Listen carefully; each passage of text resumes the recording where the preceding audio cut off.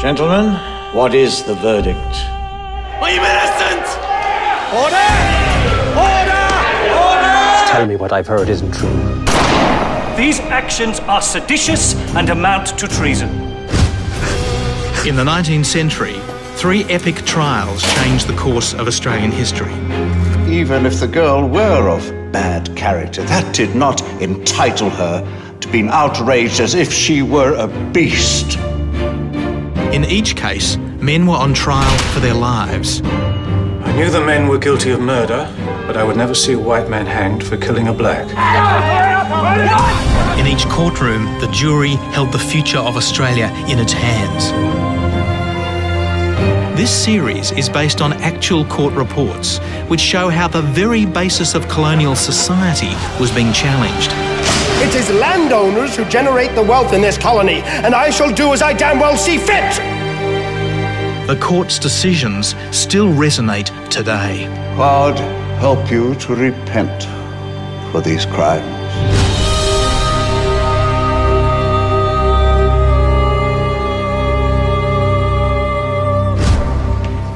The Mount Rennie outrage was a vicious gang rape which took place in the scrublands of Sydney in the 1880s. The victim was a girl named Mary Jane Hicks. If the jury believed her evidence, 11 young men were facing execution. It was a case which bitterly divided opinion, a case in which Australian masculinity was on trial.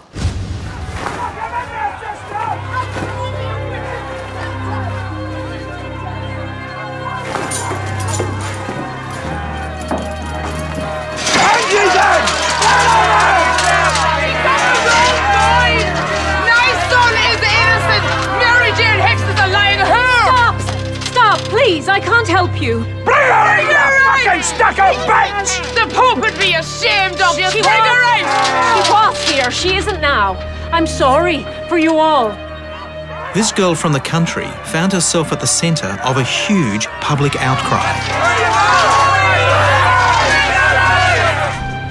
This was the scene of the appalling crime. A dozen roughneck boys gang-raped 16-year-old Mary Jane Hicks here at Mount Rennie.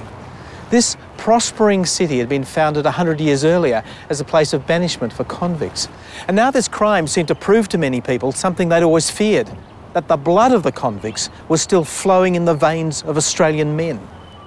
Mary Jane's suffering seemed to be a curse from the past.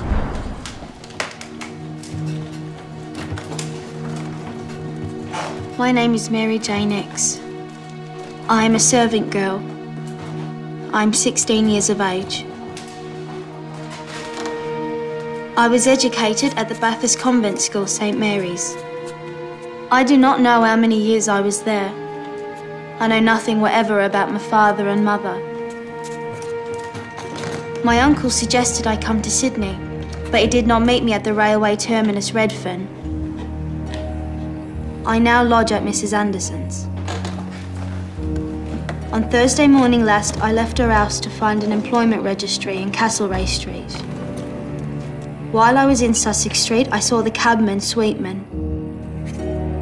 I twice refused his offers, but the third time he asked, I got into the vehicle. I didn't know where he was taking me to. He kept going through the town. At Moore Park, he stopped. He left his seat, came into the cab and commenced to take liberties with me.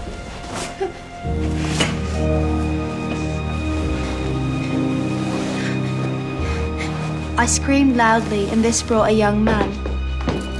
He said that the cabman was driving me to disgrace and offered to show me the way to the tram line. In the past 3 years, Sydney had been rocked by 3 pack rapes. 2 of the victims had died within hours. In this latest case, a gang, the Waterloo Push, had been out to teach the girl a lesson. This girl who was upmarket enough to be riding around in a carriage, no less. But the Waterloo Push was about to be challenged. Mary Jane Hicks survived, and she was willing to press charges. He was one of them. Not me. Keep your silence. Him. He was one who did it to me. I saw the faces of 4 or 5 who assaulted me. No, not him. He did it after the other one. I think so. Out.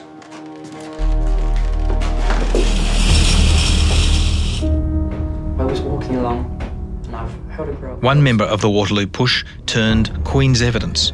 Jockey Nobbity Smith named names.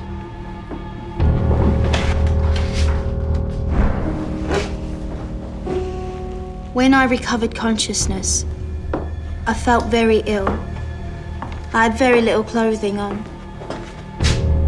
When I left the house that morning, I was tidily dressed. I never had any sweetheart. I have never cohabited with men of questionable character. Up until Thursday last, I had maintained purity of person. In New South Wales, rape was a hanging offence. That hadn't been the case in England for decades.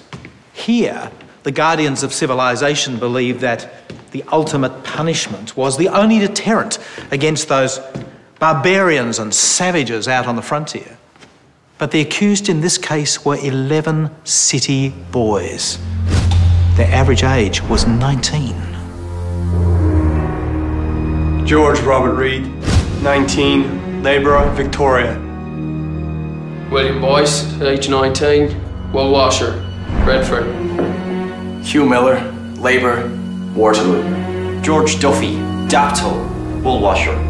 Thomas Oscroft, I plead not guilty. I reserve my defence. William Newman, 18 years, dealer. Joseph Martin, 17, wool washer. George Keegan, 19. Michael Mangan, labourer. Michael Donnellan, 17. William Hill, cleaner, Redfern, 22 years old, and not guilty of the charge. The Mount Rennie rape trial galvanised Sydney, with many people questioning the conduct of these lawless young men, the so-called larrikins. Larrikinism has descended into wickedness. The corners of streets, the parks are really out-of-door clubs where obscenity... If the former brutes who committed these acts in Waterloo and in Woolloomooloo had been hanged, would we now be lamenting this... 6 years ago, the New South Wales government took over the education of our children. State schools neglect the Christian religion. Well, perhaps we should ask ourselves whether gang rape has replaced bushranging as the authentic Australian crime. Make an example of them. The lot should hang. Get your hands off me. Would you like to know the facts? I know what I've read. The coppers rounded up every youth not working that day. That's why they're on trial. Every Irish Catholic youth. 8 of those boys are God-fearing Catholic. Speak for yourself about Catholic. At least one of them's innocent. That's my son.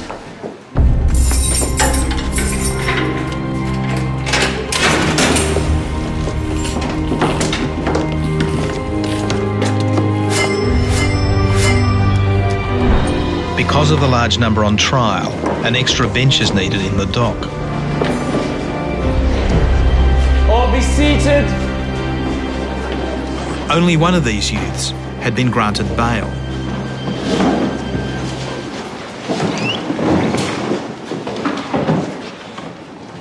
This jury was sitting in judgment not just on these 11 boys, but on the whole code of the larrikins. Did they represent Australia or disgrace it?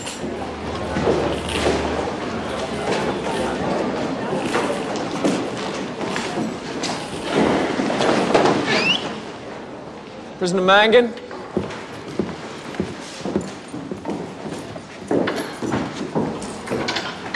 All rise.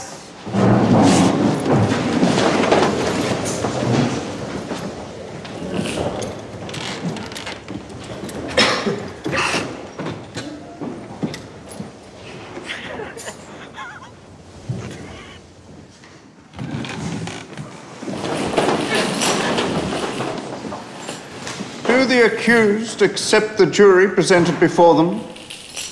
You may answer yes or no. Yes.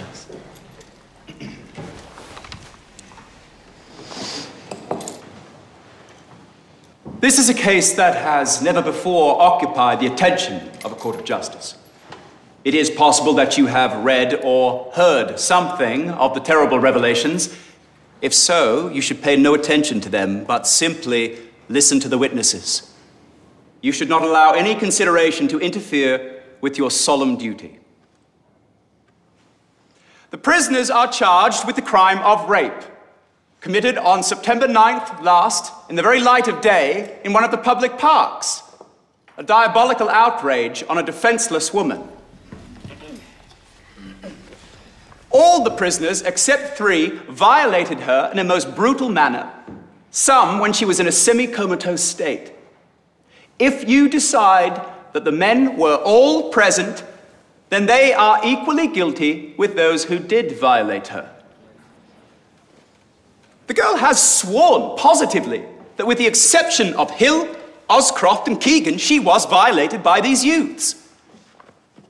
When the police came on the scene, Ms. Hicks was found partially clad, dazed and helpless.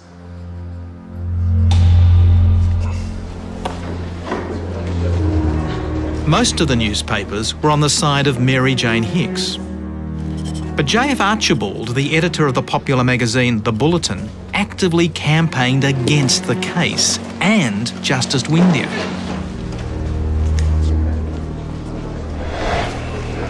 I note your reporters diligently digesting every word that drips from Windia's lips. The Globe think him a fine judge. The right man for this trial. We think him cruel, self-righteous, and more obsessed with getting a knighthood than dispensing justice. Windia's yet to pay for bringing down Chief Justice Solomons. And if you recall, we thought Solomons rather fine. Windia's the system personified. He's on trial here as well, side by side with a degraded tart.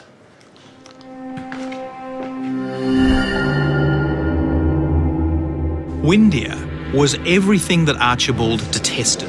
He had refined English manners, a private school education, and he certainly didn't share Archibald's romantic view of larrikins. And he was a champion of the rights of women. All of which, according to Archibald, disqualified the judge from giving a fair trial to 12 working-class Australian men accused by some little trollop of rape.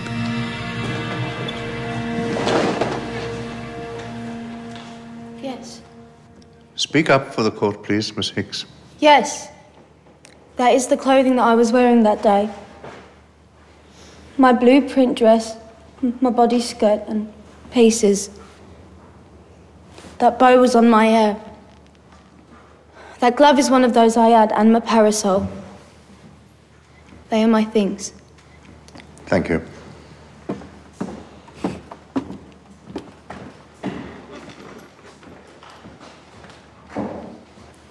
The young man who took me down from the cabin I thought was helping me. He's not among the prisoners. Will you tell the court what happened when he walked you into the bush? He said that he thought I must be feeling tired and asked me to sit down for a little while. He said that if I rested, he would gather me some flowers. The young man then went and spoke to 4 or 5 other young men who were standing not far away. He returned and gave me the flowers. Shortly afterwards, he endeavoured to commit a criminal offence upon me. What happened then, Miss Hicks? I screamed, and then 2 men came from a totally different direction. The man I know now as Mr. Stanley. And the person who had tried to assault me ran away. Mr. Stanley took me by the arm to help me, and I got away, about from here to the dock, when Hill came up and took me away from Stanley. Did you know Hill before this moment? No. I know now that his name is Hill. Please tell the court what happened when he took your arm. I cried. Get off her! And then before he took me into the bush, I saw the other men pelting stones and old boots at Stanley. I'm not going. And then someone among the others threw a lemonade bottle at me, which struck me on the back. After Hill moved away, there were 4 men with me. I recognised the 2nd, the 3rd, 4th men in the 1st row in the dock, and the last man in the 2nd row. They offered to show me the way to the tram line so that I could return home. I accompanied them because I thought that if I refused, they would compel me. They took me farther into the bush. Please tell the court what happened then.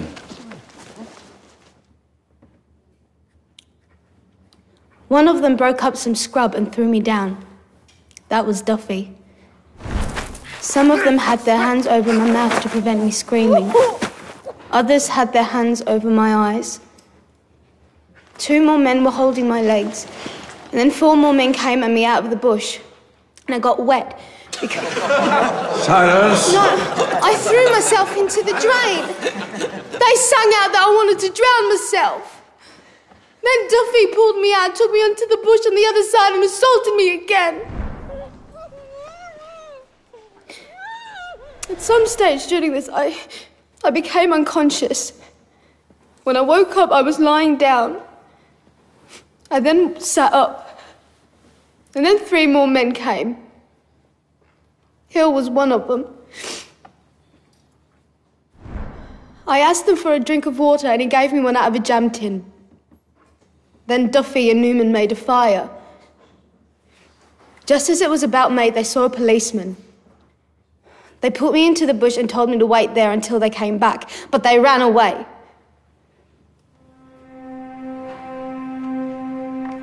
As far as I remember, Oscroft did not assault me. He was on the other side of the creek when the second 4 took me away.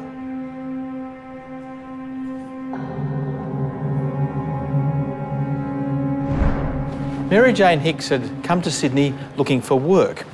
If you'd been lucky enough to find a job in a shop or as a barmaid, then she would have been working 10, 12 hours a day, 6 days a week, for a wage that would scarcely have paid her board and lodging. Such was the lot of the working girl. But this trial coincides with a great upwelling of what was called the women's cause. Judge Windea's own wife, Mary, was a leading campaigner, and the judge was on side. As Attorney General just 8 years earlier, he introduced a law which gave women the right to keep their own property when they married. J.F. Archibald had also positioned himself as a great reformer, on the other side of the divide. He was a Republican, an opponent of capital punishment, and a champion of the working man. But he was also a man of fierce hatreds. He hated the rich, he hated Jews, and he treated Aborigines with contempt. And he was relentless in his mockery of women. Women, whether wives, strumpets, or girls who cried rape, were the great enemy, the great crushers of male virility. Question du jour. Has a chaste woman ever been raped?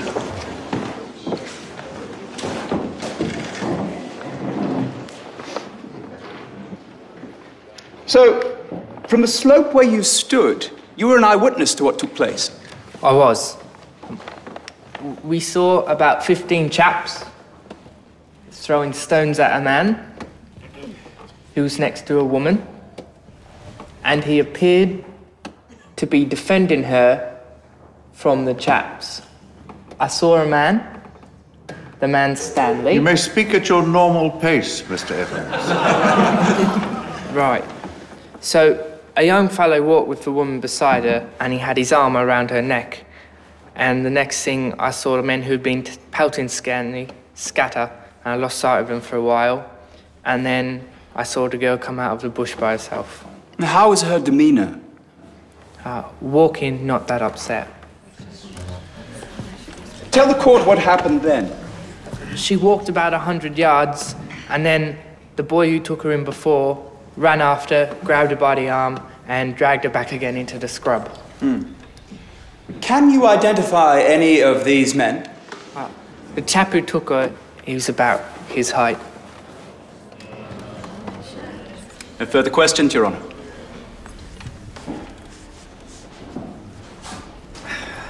Mr. Evans, at the police court, you said you thought one of the chaps was about Mr. Hill's height.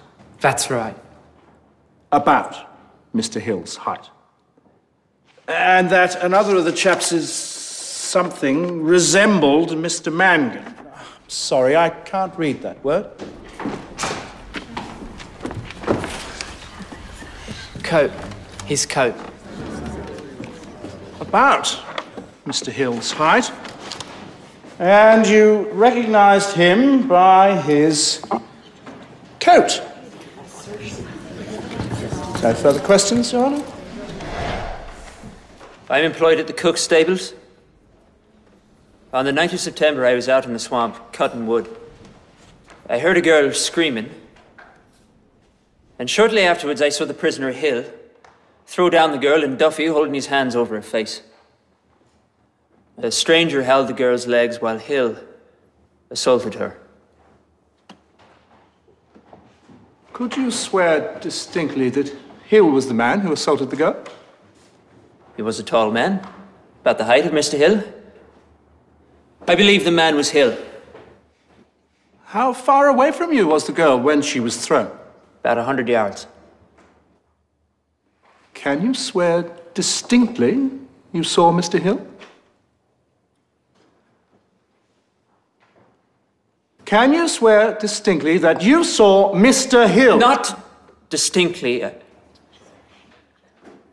No, I suppose not, no.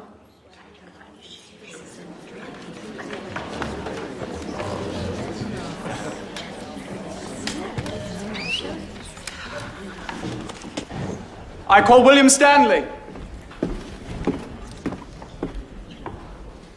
I was in the bush near Waterloo Estate, walking across from Randwick Racecourse.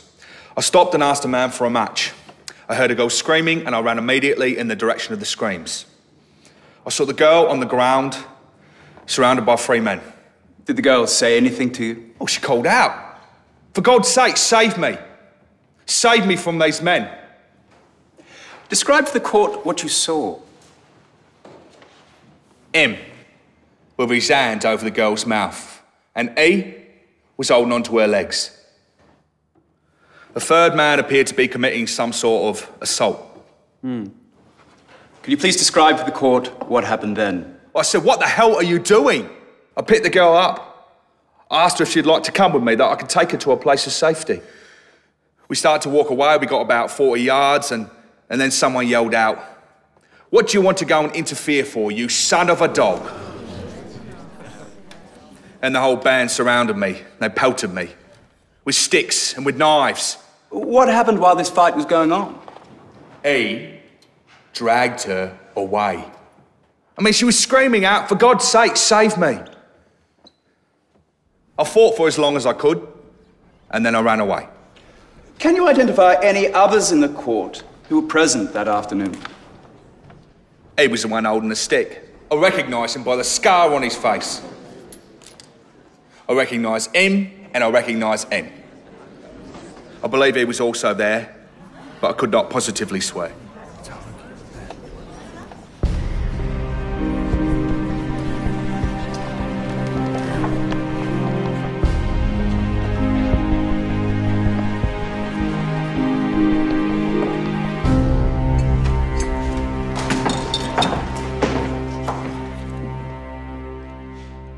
It was hardly chivalrous, Mr. Stanley, to run away. Come on. You would have done the same. I ran directly to Redfern Police Station. Did you not swear, Mr. Stanley, at the police court that the man Fuller, who was also at that court in the dock, had been present at the outrage? I did. Could you tell the court why that man was subsequently discharged? It was his brother, I'd say. Well, they look so alike, it's hard to tell them apart. So you made a mistake in your identification, Mr. Stanley. Is it true that there was another man at that court whose identity you swore to, then afterwards doubted? I swear to these prisoners. Answer these the men. question, Mr. Stanley. Yes, that was true. No further questions, Your Honour. We was there, about 200 yards away, when we seen about 18, maybe 20 men fighting with knives and sticks. The man Stanley was taking her part, trying to fight them. Did you see anyone else? The girl, Hicks, waving her umbrella and cooing. crying like. Two of the men were holding her. Can you identify any men in the court who were fighting?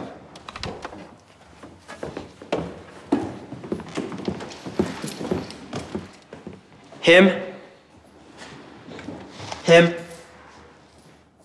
Him. Him. Him. Him. And him. Can't say him for sure. I seen Boyce, Reid, Newman and Miller before. In Irish Town. Gambling. And I seen Duffy boxing. What did you see after Mary Jane Hicks was led back toward the scrub? Him. Assaulting her. He was holding her mouth.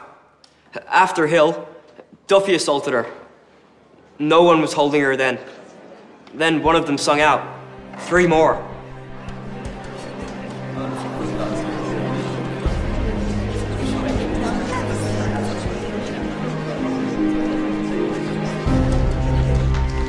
What I'm saying is, you ask any man who employs youths between, say, 13 years and 18 years of age, they'll tell you the same thing. For years I've heard them. Years of boasting about hunting and overpowering women. Waves of pack rape. This is just the tip of the iceberg. One has difficulty even guessing at a motive. The respectable folks in Sydney saw themselves as building a civilization, and their fear of the larrikins ran very deep. What if these boys, these descendants of the convicts, were the real Australians? It was just 1 year before the centenary of the First Fleet, and for many, the blood and the bruises of Mary Jane Hicks were evidence enough of a convict stain. Brute man breaking through the crust of civilization. Oh, it's the queerest story ever told. In her affidavit, she says her board and lodging was paid for a week by a man she'd known in Bathurst. Then she puts up with Mrs. Anderson in Haymarket, who obligingly charges her nothing for board. The woman's best protection is her own virtue, not the lash or the gallows. So help me God.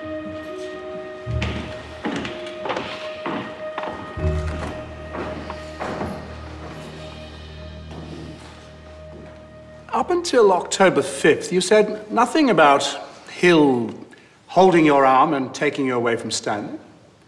Do you still claim that Mr. Hill assaulted you? I then said and say today that I do not know whether he assaulted me.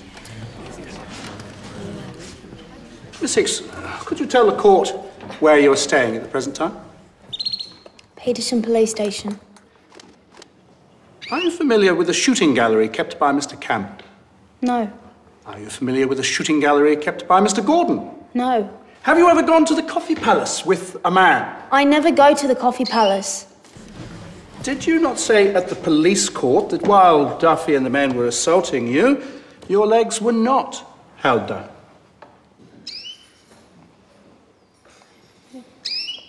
Under the circumstance, I might have been somewhat confused. So it please the court permission to re-examine the prosecutrix, Your Honour. Granted. Following Mr. Canaway's cross-examination. You said Mr. Duffy asked you to take your dress off. Yes. Which you did. Yes. Did Mr. Duffy use force to make you take your dress off? No. You had had connection with a man before? I was... Yes. Could you repeat that, Miss Hicks? Yes. No further questions, Your Honour. Does my learned friend intend to leave the matter there? Canaway was on shaky ground. Even in the 1880s, a woman's sexual history was largely deemed off-limits, subject to the discretion of the judge.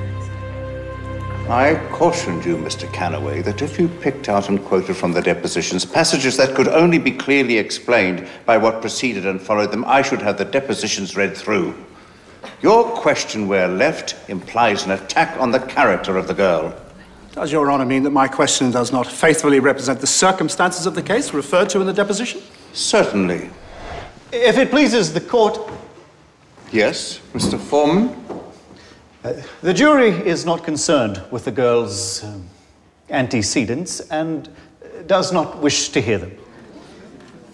I appreciate that, thank you. But now that the matter has been raised for the sake of clarity, I ask that Miss Hicks's deposition to the police court at the committal hearing be read to the court. The defence had cleverly placed Mary Jane Hicks's virtue on trial. It was a pivotal moment in the Mount Rennie case. And then Miss Hicks deposed, about 2 years ago, someone had connection with me. I came down to Sydney with my brother and stopped in Petersham. A married man had connection in me. I knew him a week, and at the end of the week, he had connection with me. He held my mouth. He said it would bring a disturbance between him and his wife. I went back to the Bathurst orphanage. I was brought up there. No one there had connection in me.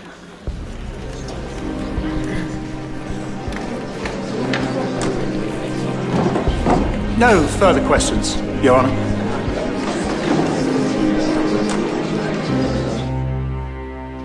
Can you describe to the court your state of health when you gave your evidence to the police court?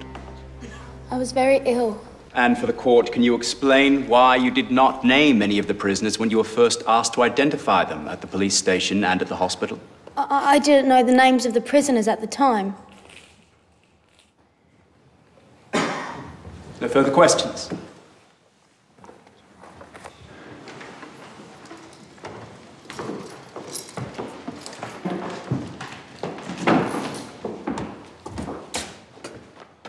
You have a statement from a warder here in Darlinghurst Jail? I do. Would you please read to the court a statement that the prisoner Duffy made to the warder on 18th September last? Myself, Donnellan and Boyce, Fuller and Martin did assault the girl Mary Jane Hicks, but she was a consenting party. Sir? None of the others had anything to do with it. I have to go. Thank you.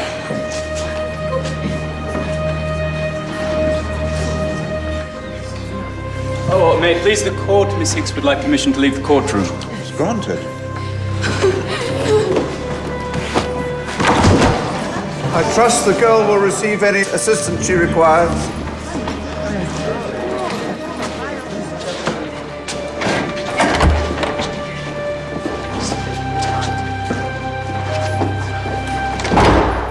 I will adjourn if the jury really wish it, but I desire above all things to avoid keeping them from their homes over Sunday.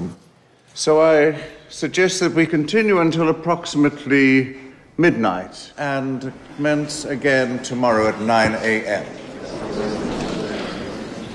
It's a travesty.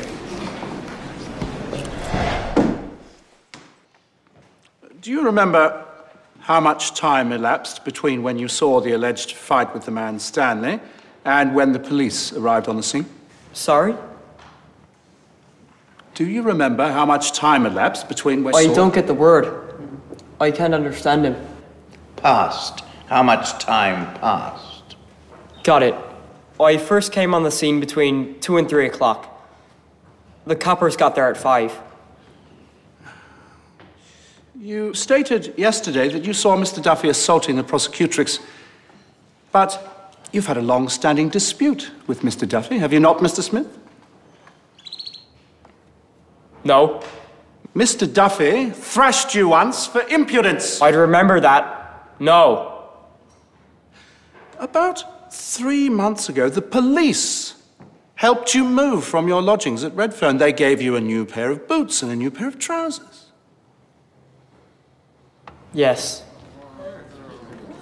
I put it to you, Mr. Smith, that you could not have seen the event in the detail which you describe. You were too far away. I followed from place to place. Sometimes I was 5 or 10 yards away. Near the end, Duffy threatened to kick me. Are you aware, Mr. Smith, that the prisoners are on trial for their lives? Yes. Over the next night and day, the court heard from 80 defence witnesses. who testified that the youths had been home for lunch at the time of the outrage, or working with them all day, or they presented character references. One man accused William Stanley of stealing his purse in a boarding house. Under cross-examination, some of the alibis were watertight, others founded. Another 14-hour day, I presume. Judge Windeyer has little more mercy for juries than he does the accused. And why are the arbiters of life and death being hounded to states of physical and mental collapse? Why is this trial so very, very go as you please?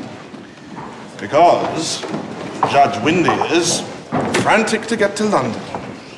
The Queen can't have her Jubilee without him. Justice or the Jubilee. No contest. All rise.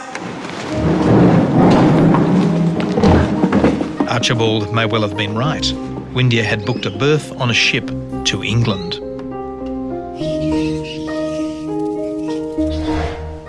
Can you please tell the court how you know the prosecutrix, Mary Jane Hicks? I used to have a shooting gallery in Goulburn Street with Mr. Campbell. In August, the prosecutrix was inquiring after a young man in the boarding house next door. And then what happened, Mr. Doran? She was standing in the doorway. We got into a conversation. We made an appointment for the following night. And could you please tell the court what happened the following night? What men and women do. She wanted intercourse. I gave it to her quite a few times. She was begging for it, as a matter of fact. No further questions, Your Honour?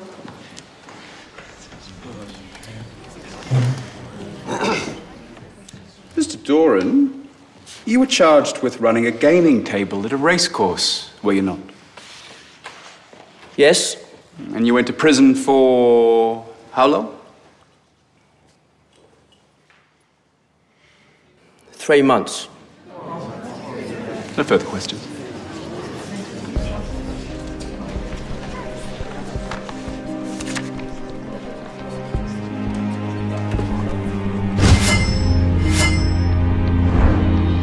Continue, Mr. Teese. So you heard Mr. Doran in court yesterday saying that he had had improper intercourse with you. It's untrue. Had you ever seen Mr. Doran before yesterday, when you saw him in this court? No, I never saw him in my life before. There's not a word of truth in what he said. No further questions, Your Honour.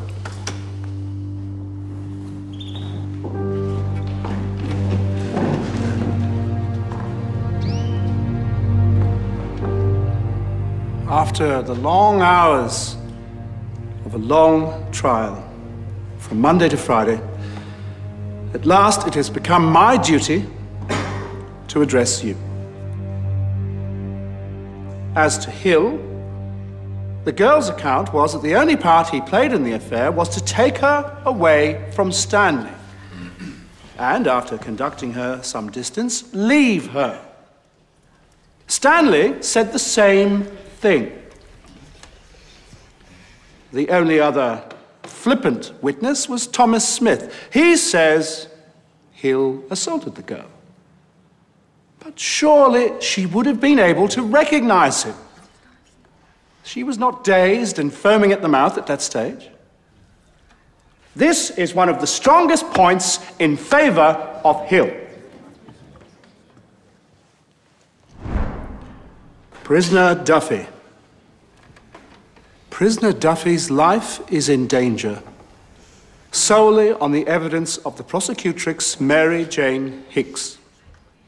I would ask the jury if she was a credible witness. Upon her evidence alone, you cannot convict the boy, Duffy. No one has more sympathy for the girl than I. But when it comes to a court of justice, you must throw all sympathy to one side.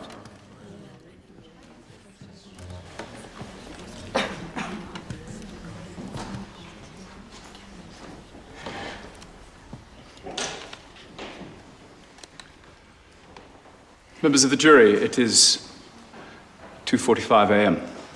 I apologize for having to address you at this time of the morning. My learned friend has claimed that if you have any doubt, then his client should receive the benefit.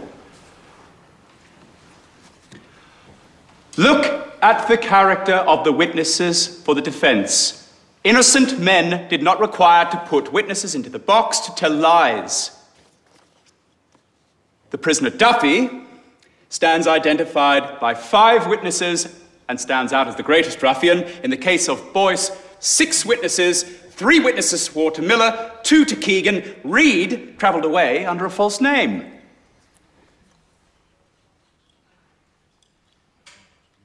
If you are convinced, beyond reasonable doubt, then stamp out this evil, which is destroying the fair fame of this land.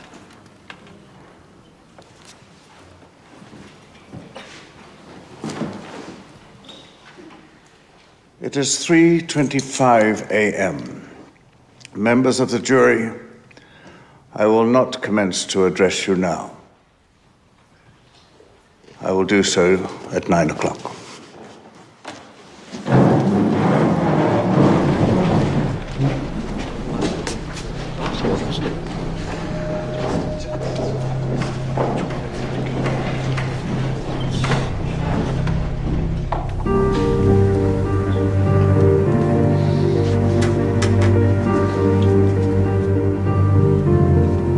Duffy stands identified by 5 witnesses and stands out as the greatest ruffian. In the case of Boyce, 6 witnesses, 3 witnesses swore to Miller, 2 to Keegan. Reed travelled away under a false name. She wanted intercourse. She was begging for it, as a matter of fact.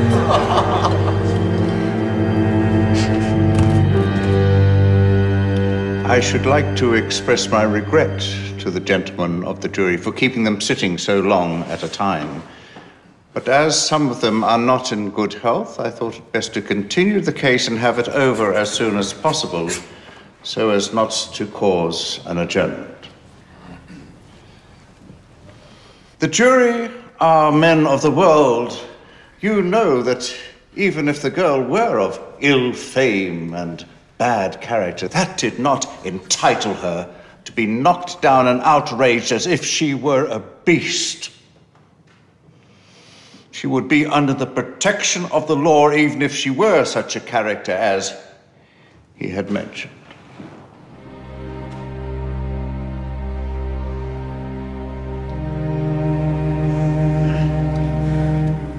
By the time Judge Windeyer finished summing up the case, 11 hours had passed. If you are convinced that one or any of them were guilty of the crime, it is your duty to fearlessly return a verdict accordingly, even though it should be brought back to you in its most terrible form.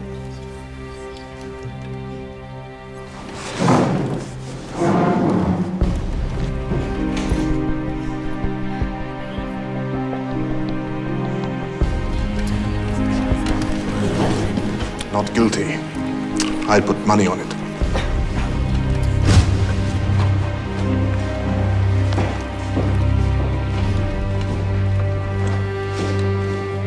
The jury took just 2 hours and 30 minutes to reach its verdict.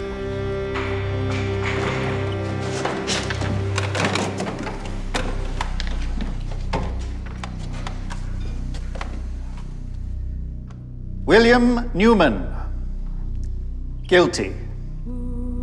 Michael Donnellan, guilty. Thomas Oscroft, not guilty. Joseph Martin, guilty. William Boyce, guilty. Hugh Miller. Guilty. Robert George Reed. Guilty. George Keegan. Guilty. Michael Mangan. Not guilty. William Hill. Guilty. George Duffy. Guilty. The jury begs to ask the court for mercy on the prisoners on account of their youth, my lord. But mercy, Your Honour! They're our boys. He's just a boy, Your Honour! Silence in the court. Outrages such as this are not committed upon the children of the rich, the surroundings of whose life give their children protection, but on the daughters of the people who, in pursuit of their honest avocations, are compelled to go out alone, exposed to the attacks of such gangs of ruffians as choose to assault them.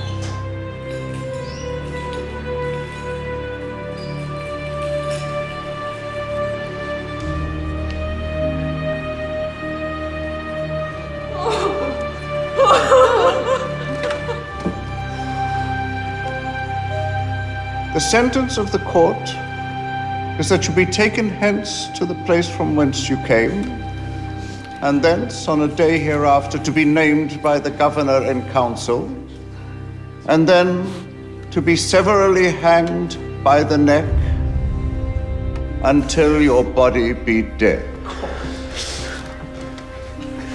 God help you to repent for these crimes. This is not right!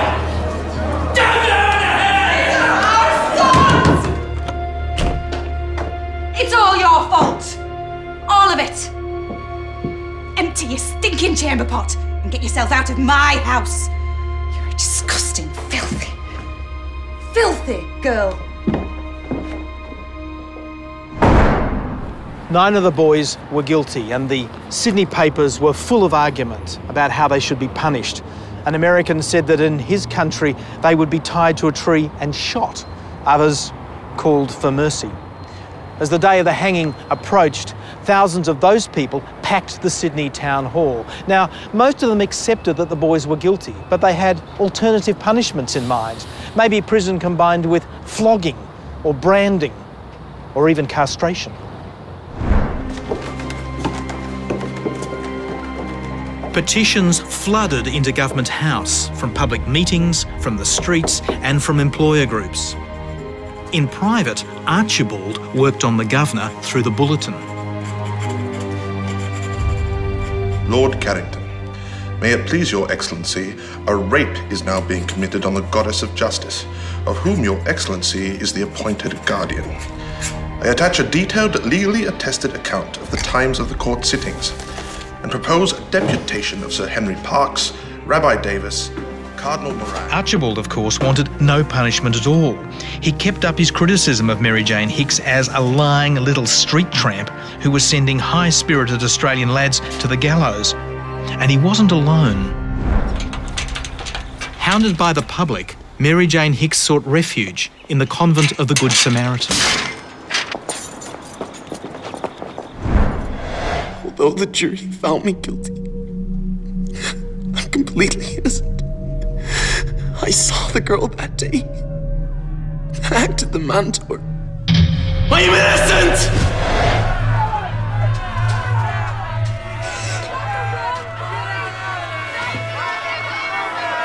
Jane Hicks is a lying her! Stop, please, I can't help you. Bring her in, you fucking stuck-up bitch! The Pope would be ashamed of you! Bring her in!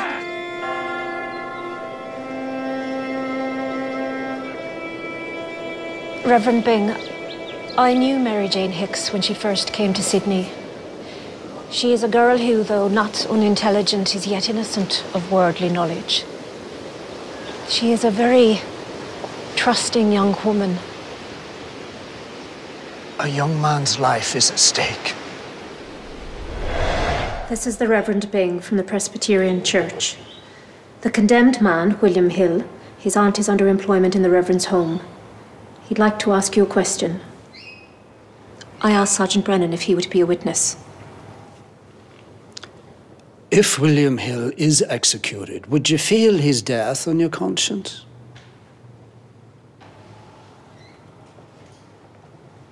I think I would, yes.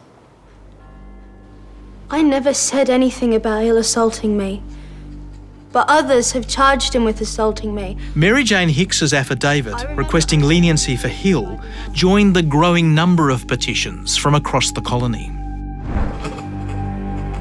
To His Excellency the Right Honourable Charles Robert Baron Campbell, this humble petition, whereas 9 youths are now lying under sentence of death. Guilt is in doubt.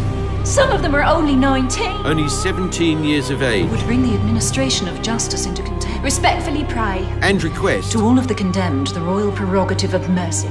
Of mercy! Of mercy. Mary's petition was swept up in a great deluge of petitions to the Governor, Lord Carrington. The crime was grotesque, but to hang 9 boys. The Governor and the rest of the Executive Council met here to review the trial, and they found reasons to save just 3, commuting their sentences to life in prison. Donnellan, Keegan, Miller. Where are you going? Where are you taking him? Where are you taking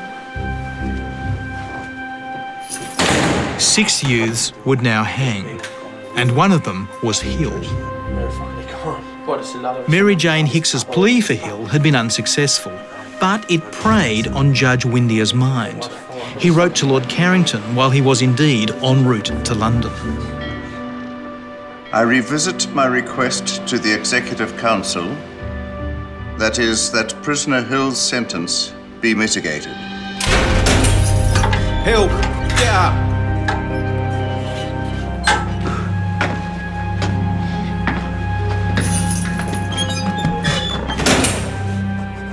And then Duffy wrote a letter to the Governor, telling him again that he believed Newman to be innocent. Now only Duffy and 3 others would hang. A special gallows was built here inside the prison building, designed to hang all 4 boys at once. 150 people squeezed in to witness the spectacle. And they saw the hangman, Syphilitic Bob, make a mess of his task. He miscalculated the weight of the youths.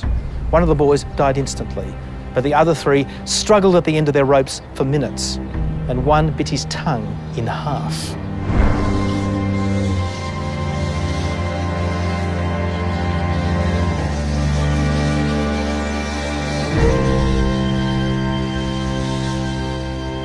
The trial of Mary Jane Hicks did not put an end to gang rape.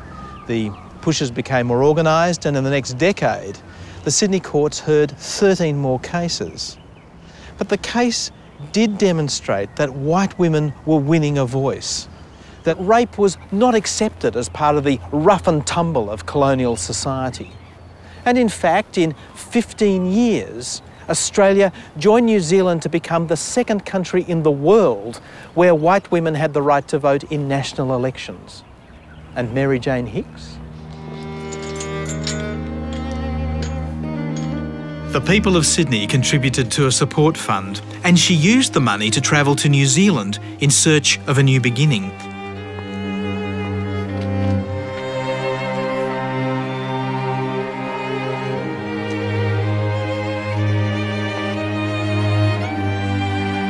We know nothing of Mary Jane Hicks's life there, except that she died 6 years later, at the age of 22.